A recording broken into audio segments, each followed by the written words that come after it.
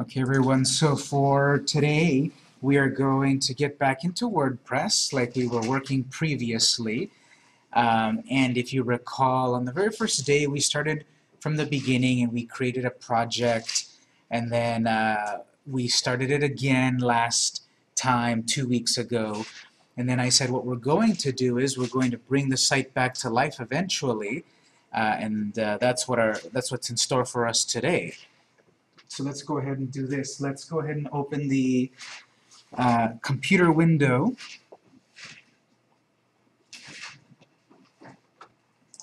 Let's go ahead and open computer window. And let's go to the classroom data folder. Let's open the classroom data folder, drive Z right there. And we'll go to our class, which is Campus WordPress 1. I've got a copy of the work we ended up with last time. I've got a copy here with the date of 2 weeks ago.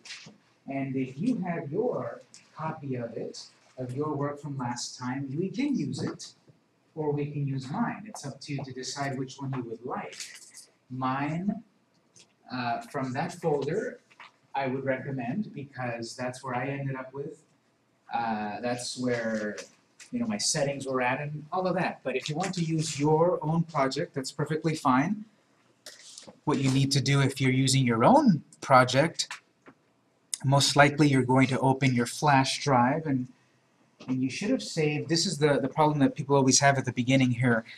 When we created this archive last time, it gave us two things: this zip file with this huge name and installer.php. Both of these files should be in a folder. So if yours is not like that, I highly recommend use mine, and we'll figure yours out later. But mine is complete. Mine is a folder that has both of the required files. If you're missing one or the other, you're going to be stuck. You're going to fall behind. I recommend you follow along with mine. So you're going to use this folder. How? Well, it's in the instruction number 4. If you didn't get a chance to print previously, we'll be able to print a little later. But I need to open up my instruction number 4 right here just to give us an overview about what we need to do, and then we'll do it together. Remember, please mute your devices if you haven't done so yet, please. We got 1, 2, 3, 4. So we're going to open instruction number 4. And instruction number 4 is set up into two sections. We've got the archive your site section, which we did at the end of the day last time, and we'll do it again today, because we're going to proceed more, and we need to then back that up so that we can use it next time. And then we've got resurrect your site, which is what we'll do right now. This is to bring the site back to life. Now, did any of you try to do this at home during the last class meeting? A couple people. How did it work out? It worked out really well. Okay, good. If you haven't tried to do any of this at home, you should, because it's all free. WAMP server and duplicator plugin, all of this stuff is free. You should try it. Therefore, you'll be more versed when you want to do it for real. And remember, in this class, we're doing all of this as like a testing environment, and eventually we'll put it out live. We'll get to that point. But the big overview here about how to bring the site back to life is we do need to create another database. We'll do that in just a moment. Then we're going to use the files in that folder to bring the site back to life. So we need to reconnect our project with the database, and then the site is back to life. So we'll do that together right now. But where did the pink sheet end up? The pink sheet right there. Could you pass it to the next person, please? So what we need to do is we need to get up and running again, and so that is we need to launch WAMP server from the desktop. Double-click the purple or magenta icon right there. Double-click that. WAMP server should then appear on the bottom right corner. A little W. Little green W should appear eventually. It may start off red and then it goes to green eventually. So eventually I get the green W down there in the corner. Click on the green W and then near the top select PHP My Admin. That's what the instruction is saying. Go to PHP My Admin so that we can make a database. We are not going to start from scratch. I know we started from scratch when last times we made a database, but we need to create like a temporary placeholder database, and then we can bring the site back to life and we're up and running. So we say start all services and click on that? And nope, you just click PHP My Admin. So then we will that will open up the web browser. And so my instructions here are basically saying log into PHP My Admin, which is what we did right now. We're going to create a database again. I recommend here we'll call it WordPress, but we can call it anything we want. So we did this a couple of times together previously when we're inside of PHP My Admin. We have to click on Databases tab at the top. It asks for a name of the database. We can call it anything. It can be called Kitty Cat, and this will work. We're going to call it WordPress and click Create button.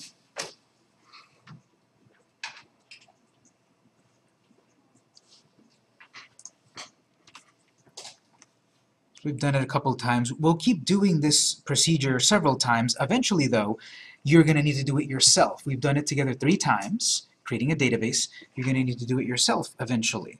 But did everyone manage to create the database here? We can confirm this because it says WordPress right there. This is a list of our databases. And down here, too, is another list. So we've got the WordPress database. I'm going to minimize this window for the moment. So my instructions, log into PHP My Admin, create a database, check. Copy your archived site into your www folder. Okay, what that is saying is, from my network folder, this is our archived site. This whole folder is our archived site. If you've got a copy on your flash drive, we can use it. But I'm going to recommend let's use mine. And what that's saying is, you're going to need to copy that whole folder. So if you right-click, copy it.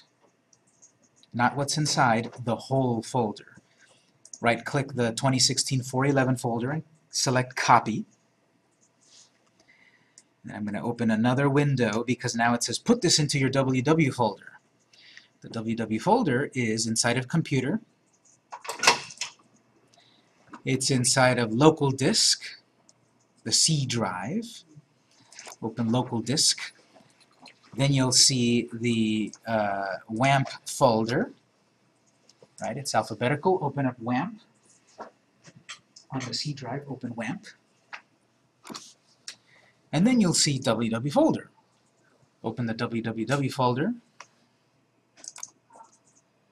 And once you're in this screen, on an empty spot of the window, right-click and paste.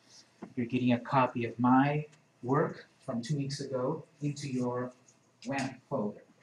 We can copy that over. It might take a second because it's coming off of the network. Did everyone get that? I lost place for a second. So we're copying that 2016-0411 into WAMP, right? Is that what we're doing? Into the WW folder in WAMP. Okay. I got lost because I got kicked out. So let's see. I want to go back to the C drive. WAMP folder. This one? Yeah. Double click on it. And then now on an empty spot here, right click and paste. Now you didn't copy the right thing here, but once you asked you to copy the whole folder, you just copy one file.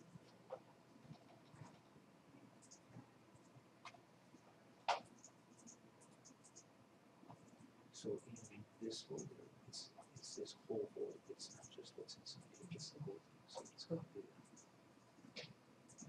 So I'm going to go ahead and paste it.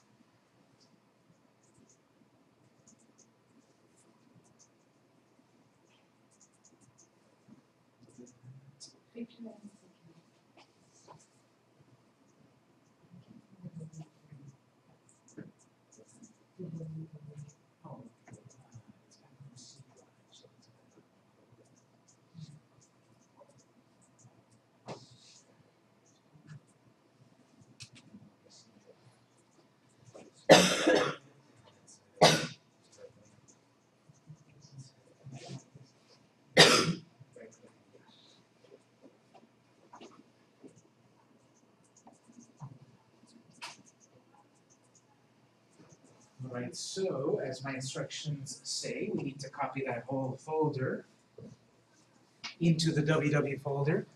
And what I mean by that, what's so important is that inside that 2016-411 folder, we have the zip file, which includes every picture of your site, every price of your product, every user, everything. And then the installer file are instructions to bring it back to life. So if you don't have both of those, you're not going to be able to proceed. I copied it into my www folder, back to the instructions. Okay, copy your archive site, check. In your web browser, access the installer file. Now, let's think one step outside the box. This is saying go to your web browser and go to this address, but this is not the exact address you need to go to. Why? The date. I printed this April 1st, and therefore this has 0401. But my folder that I just gave you is 11. So make a note of that, don't literally type that or it won't work. You have to think what you just did. You copied the folder 2016-411. Next week, when we start the next class, we're going to have a new folder called 425, because every time we're going to make a new folder. So what this is saying is open your web browser and let's go to the address http://localhost/2016-04-11/installer.php. Obviously, I can't update my instructions every week to tell you the right date, but you can figure it out. It's the date of the folder that you just got from my network folder. So go ahead and type that in, press enter, and if it worked, you will see the duplicator installer window. Let's pause here. If you don't see it, something went wrong. Did something go wrong for anyone? Something went wrong. Not found, and something went wrong. So let's take a look.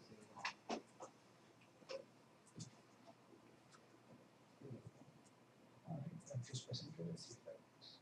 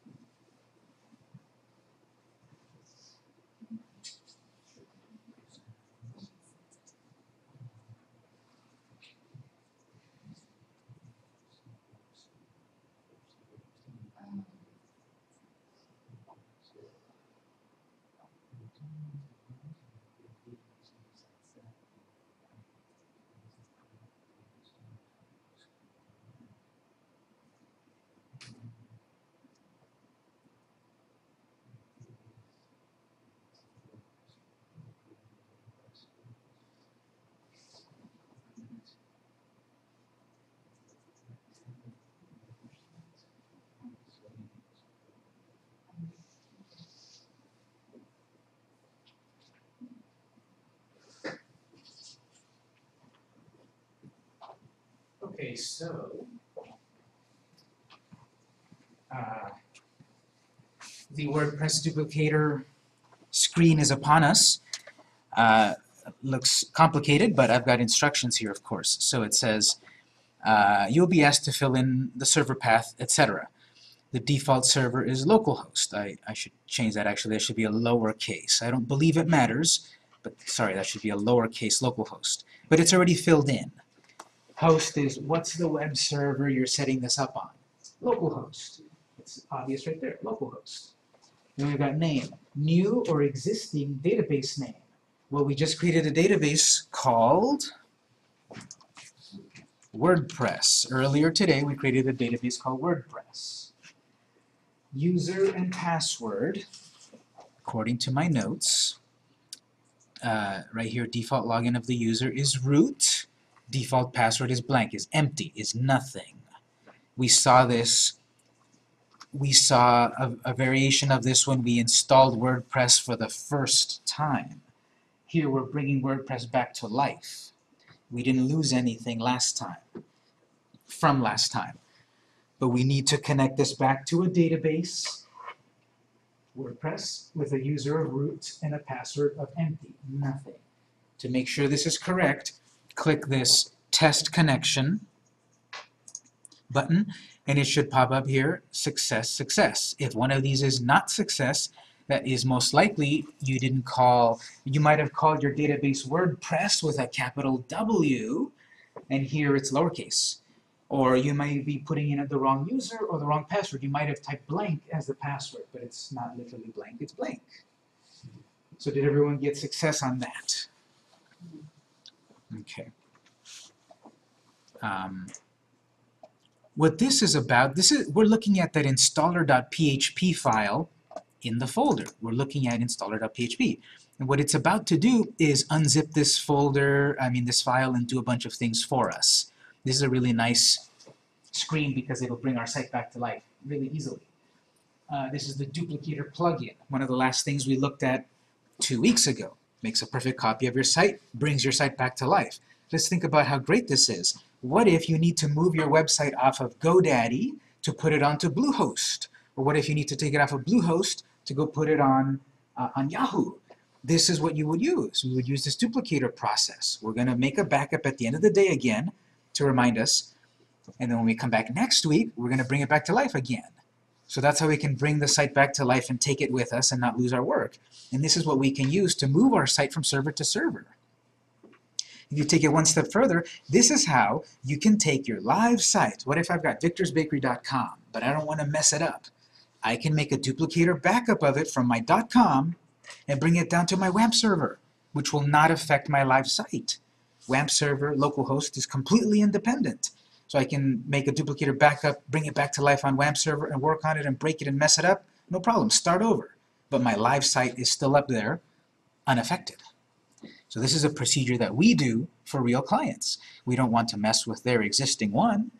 We make a copy of it, work on WAMP server locally. Once it's ready, then upload it. Make a perfect backup before we go in and start to make all the changes. And yes, there are other plugins that will do this perhaps a little bit more user-friendly. This is not the only one. This is not the best one. This is my favorite one, and this is the one I've got most experience in. But if you find another one that works easier and perhaps affordably, let us know, and we might talk about it in class. But anyway, duplicator is ready to go, so it's going to give you a big scary warning down here. This is saying, you're about to resurrect a site, and if you are connecting to an existing database, it's going to delete everything there. So this could be very damaging if you're accidentally bringing your site back to life on top of another site. You'll lose that whole site completely, and it'll be replaced with this site.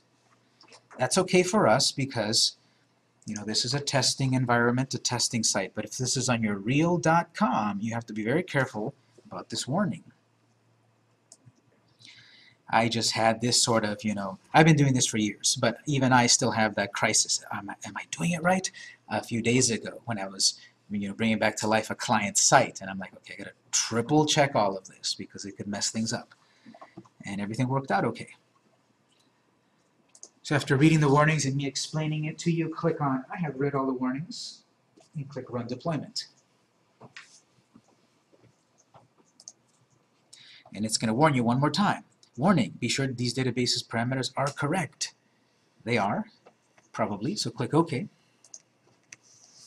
It's going to process it. It's going to unzip the folder, put everything in the right place, tap into the database, write everything there, connect the two, bring the site back exactly as we left it 2 weeks ago. Depending on the complexity of your site, the size of your site, this may happen quickly or it may take several minutes. It might take longer, usually takes longer off of a real server. But usually leave it about running a minute or two. Sometimes it might take 5 minutes. Rarely it takes more than that. If you've got a really big site, it takes longer. Eventually we get to step 2. You see there's step 1, step 2, step 3. Follow the on-screen instructions to begin resurrecting your archived site. After it succeeds, it will recommend a few steps. Okay, so here it's saying, here's the old settings, here are the new settings. If I was moving this off of GoDaddy to Bluehost, it would say the old server and my new server. Here's just saying, well, it's the same thing basically. It's on the same testing server.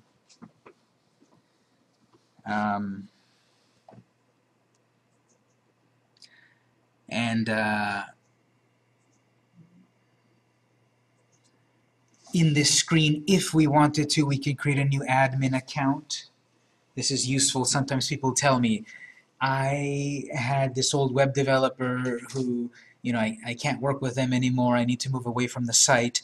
I'm logged into the site, but I don't know what the password is. I can't ask them anymore. What can I do? Well, you can make a duplicator backup of the site, move it over, and on this screen here, create a brand new admin account to take out the other person. For us, none of this is necessary, so we'll just click Run Update.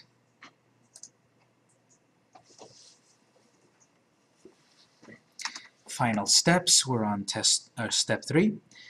If you got any errors or warnings, they will show up here. Everything seems to be green. Did anyone get any warnings or errors? Any red here? Usually this doesn't happen too often, but if there are errors, you can click there and it'll try to explain it. And I've been using this plugin for years and it works really well. And when anything messes up, it is useful to read the report to help you fix it. But warnings, most likely you can move on and live with. Errors, you definitely want to fix. And I don't see any errors or warnings, so I think we're good. The next steps are sort of like cleaning things up. Step 2 here, save permalinks. What this is about is you, in theory, moved from one server to another. The links need to be updated to confirm that you're on the right server now. So we'll do that one in a moment. Then number 3 is, in theory, you should check your site that there aren't any broken links. You should follow the home page link, go to the About, go to whatever. You should follow your links. That could take a while, and usually this plugin does a really good job of making a copy, so I don't really do the test site. It's worked like 99% of the time. But as a beginner, perhaps, just to allay your fears, you might want to test your site, and that's simply click this link, click that link, click this link, just check everything's there. What are the links? What are the links to click? Whether they're links on your site. We're not there yet. I'm just giving you an overview, but it's all of the links of your site completely. And then we'll do the 4th step in a moment, which is to clean up the installer files. That installer.php file and that zip file are still hanging around on your site. They're still taking up space and resources. And in theory, a person could follow the installer steps again and roll your site back. Let's say you work on your site for a month, and for whatever reason, someone else on the team decides to click on that installer PHP file again. It'll go through the process of bringing the site back to life from a month ago, after all that work you've done. So in a moment, we'll do the security cleanup so that we don't have that old copy hanging around on the server. I've still got that backup on a flash drive. That's safe. But I don't want to leave those backup files there, those resurrection files there on the server if they're not necessary. So when you say you have it backed up? Would you have it backed up? Well, that's simply that this folder here, the 2016-411, that's the backup, and I've got it on a flash drive, or I've got it on a a little portable hard drive or somewhere. I've got a backup of it maybe on Dropbox, which is backup somewhere, but I don't need a copy of it anymore on the server.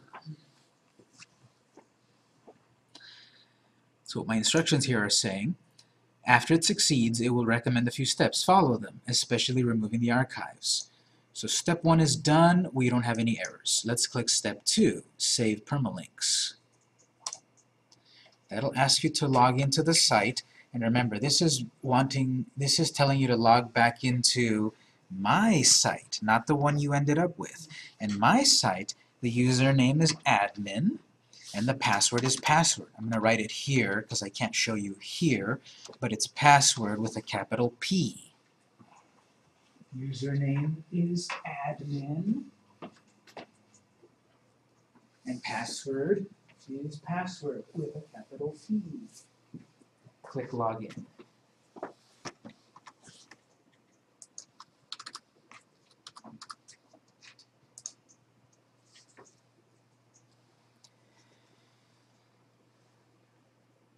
That should take you back to the permalinks settings screen. All you need to do here is just click Save. The purpose of this is, again, if I was taking it off of victor.com and moving it over to victorsbakery.net, the link structure has changed. The permalinks, the addresses have changed. Here we just need to tell WordPress again, here's our links, save them. And the new addresses, victorsbakery.net, should then apply. Did everyone sign in and save your permalinks? Okay. Notice it opened a different tab. I have a tab of duplicator and a tab of permalinks. I did step 2. I'm done with the permalinks tab. Close permalinks. Takes me back to duplicator. Step 3 then would be that if, you don't have to do this, but if I click step 3, it would then say, okay, browse your site, click this, click that, follow this link, follow this, that. Again, this works like 99% of the time. We've got a really small site at the moment. I'm not going to bother looking at all my links. If you have a more complex site, you might want to. It could take a while. But I'm going to say, we've tested our site. It's there. If it didn't work, we'll fix it. But I'm going to say, we're done with step 3. That's okay. I believe it worked. It usually works. Step 4, this is about deleting those backup files. Let's click number 4. It's just going to give you a warning you're about to delete these files. Just click OK. That takes you back to the dashboard. It takes you back to the duplicator screen, tools screen, data cleanup screen. So you want to click delete reserved files. Those reserved files are the installer PHP file and that zip file. Click on that, delete reserved files. You should then get some green check marks. You remove the installer, the backup, the data, the database, the log, and the other database. And then it's a... What's that? You click on number 4 in the duplicator screen. I don't have it in this one. I gotta go back. Oh, that's right. Yeah. So here it said it removed these files, but notice it is recommended to remove your archive file from the root. You will need to do this manually. That's annoying, and an older version of duplicator would remove it for you. It would delete everything. And now they leave that file, which is weird because that's half complete.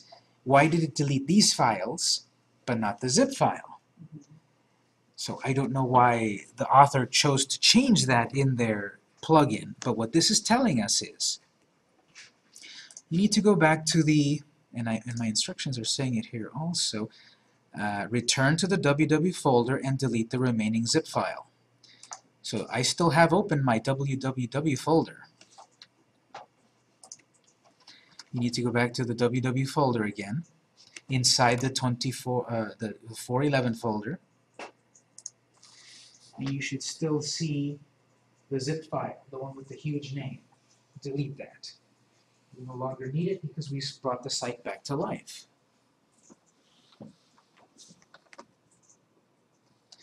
Click it and then press delete on the keyboard and then say yes, delete it. Just one moment. So then we've deleted it here, and that was our step number 4. We brought the site back to life, and then we are deleting these leftover files. We no longer need them.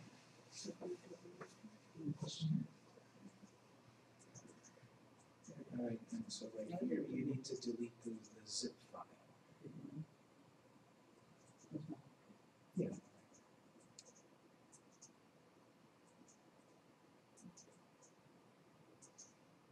That's good.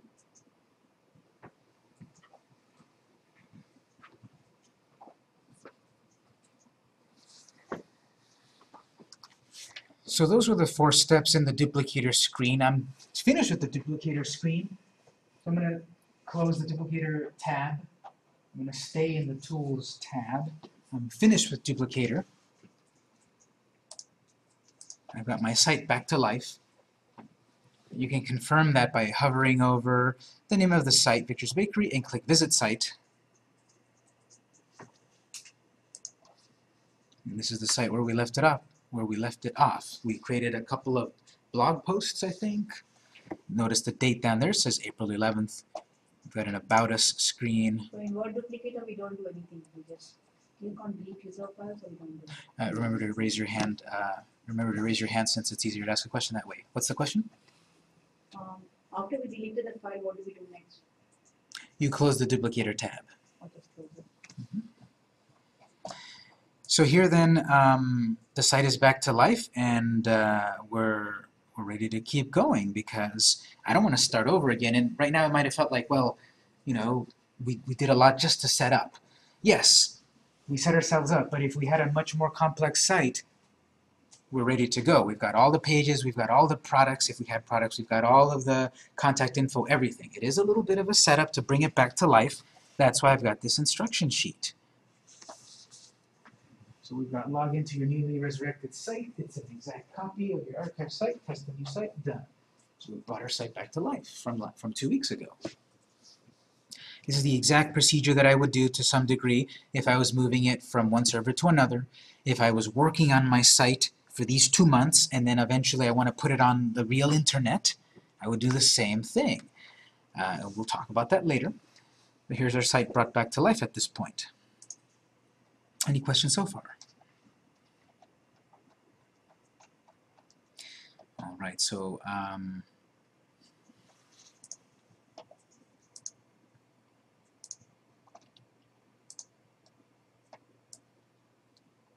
again, you can print out the handout a little bit later.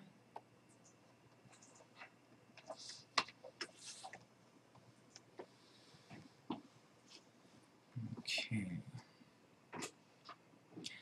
So I'm looking back on the syllabus just to remind ourselves of the schedule. Okay, what we missed last time, we need to talk about widgets and plugins.